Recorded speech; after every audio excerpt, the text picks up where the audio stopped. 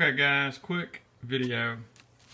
I keep this orange 3-ring binder with all of my instructions, all my directions, all the details of like how things got put together, heaters, you name it. Even looks like I have shipping labels, who knows. But I was having the hardest time figuring out how to get, if you notice the screw, how to get this bracket on the Studio series fish tanks to work.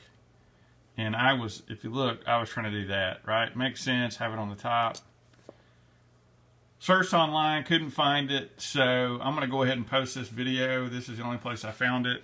But if you look really close, and this is really why I bought this tank, because these rails, this is stainless steel, or no, it's not, I'm sorry, it's aluminum. Aluminium, how's that? And it shows how this bracket goes in this rail, and then it shows basically the screw goes inside.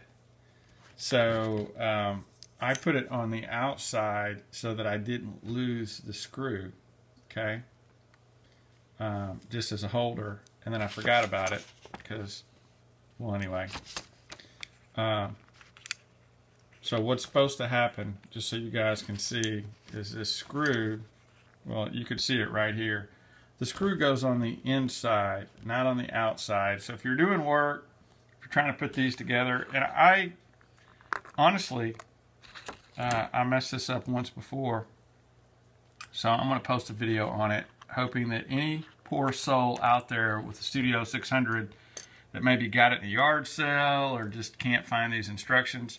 But the screw, if you look, the screw goes just like that. Otherwise, it won't work. If you put it in the top, it won't work. Look, I even got a little crack. Oh well. And I have no idea where to get, I mean, that's like a 5-cent plastic piece. I have no idea to get replacements for that. And it's not on here either, you know. But that's one reason to always keep these instructions. And the Fluval is great with their filters, by the way. Because what they'll do, while we're on this topic, you guys need to just keep a folder on this. What they do, let me find it. Well, and I guess that's actually the 3-year warranty. But what? Yeah, here you go. So what they do is they give you a breakdown of all the parts, and this is actually looks like maybe it's in Italian. I say that just because that looks like pizza, but here they give you the name of the part, and then they give you this part number, and this is actually what you have to Google for when you're trying to buy it, looking for it on Amazon or whatever. You just put Fluval and then that part number, but you're not going to be able to figure out, you know, you call a store, do whatever, and say, hey, I need a widget off a filter, blah, blah, blah, blah. If you don't have that part number, you are going to have a long day. But so anyway, just sharing that with you guys. Gonna get this light mounted to that rail. Happy Thursday. Later.